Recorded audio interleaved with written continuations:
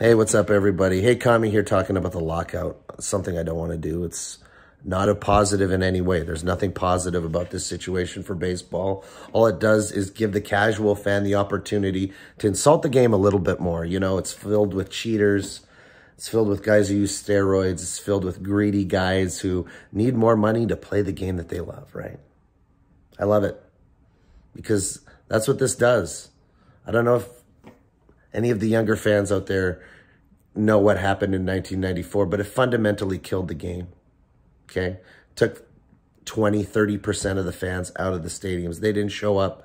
It actually took the steroid era to get the game back to where it was. And is that what's going to happen here? If attendance drops, what are they going to just juice the balls? I am disgusted that we've gotten here to this point. I'm disgusted that here we are at the 11th hour and they didn't get anything done. They're still at odds and there is a lockout, and that is embarrassing, and that should cost people their jobs. It should, because I know that if I worked for Major League Baseball and it was my task, it was my occupation to make sure that Major League Baseball happened, I know that I would give it 22 hours a day to make sure that it did. Okay? Because for some people out there, it's more than just a sport. It's more than just a pastime. To some people out there, it's a religion. Okay?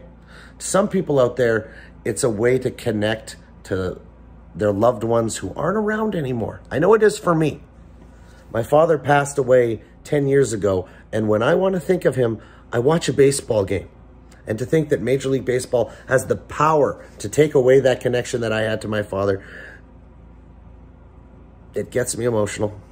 It gets me emotional, and it gets me really, really pissed off. And if there is a work stoppage this year and Major League Baseball doesn't start when it's supposed to, and this carries on and it affects the casual fan, and they look at the game with disdain in their hearts, it's going to take years to break that stigma. It's going to take years to change the public opinion of this game. How can you listen to somebody complain who makes more in a day than you do in a year, makes more in a year than you will ever in your lifetime? It's kind of hard to listen. So, I don't know. I just hate this right now. I really hate it.